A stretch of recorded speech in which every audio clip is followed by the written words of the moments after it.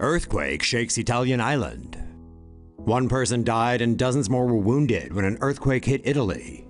A 4.0 magnitude earthquake struck the island of Ischia off the coast of Naples, Italy on Monday evening. One woman was killed by falling masonry from a local church, while at least 25 others were wounded. The number of dead is expected to increase. Power cuts hit parts of the island after the quake, which was followed by 14 aftershocks. The seismic event comes a few days before the anniversary of an earthquake in central Italy that killed 299 people last year. Italy's geography makes it prone to seismic activity. The country is situated on the boundary between the African and Eurasian plates. Earthquakes can result whenever these plates collide. Keep watching for more on natural disasters that hit in 2017. Avalanche destroys resort hotel in Italy, burying up to 30 people. An avalanche triggered by a series of earthquakes in Italy swallowed a ski resort hotel, burying up to 30 people inside. 4 magnitude 5.2 and stronger earthquakes struck near the town of Amatrice on Wednesday, triggering an avalanche that buried Hotel Rigopiano. About 30 people were at the hotel at the time. Reports say the hotel guest had gathered on the ground floor to await evacuation after the initial trembler struck.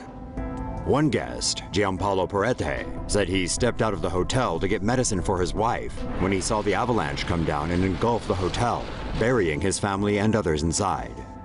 Although calls for help were made at around 5:30 p.m. on Wednesday, the first rescue team reportedly didn't reach the hotel until around 4 a.m. on Thursday.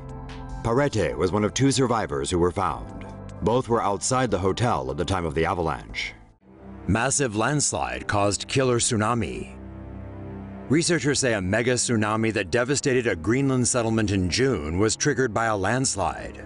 On the night of June 17th, a landslide hit Karat Fjord on Greenland's west coast. The landslide was so large, it produced a seismic signal that suggested a magnitude 4.1 earthquake. Large volumes of rock plunged 1,000 feet into the waters below, shattering a glacier and triggering a mega tsunami with waves over 90 meters high.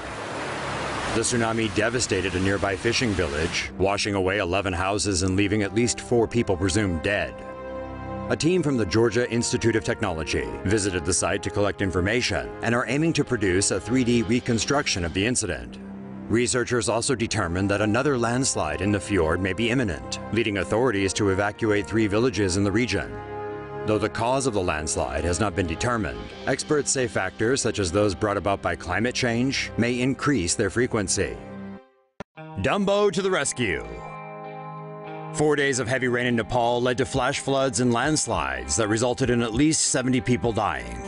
Around 600 tourists were also left stranded after the Rapti River overflowed south of Kathmandu. Luckily for them, the pachyderms of Chitwan National Park are on it. The park's elephants marched alongside tractor-trailers on Sunday to rescue some 300 stranded tourists. The gentle giants went back a second time on Monday, transporting the rest of the victims to safety.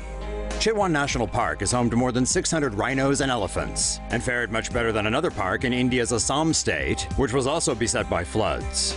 Kaziranga National Park has the world's largest population of endangered one-horned rhinos, but the animals had to be moved to higher ground after floods submerged nearly 90% of the park in water.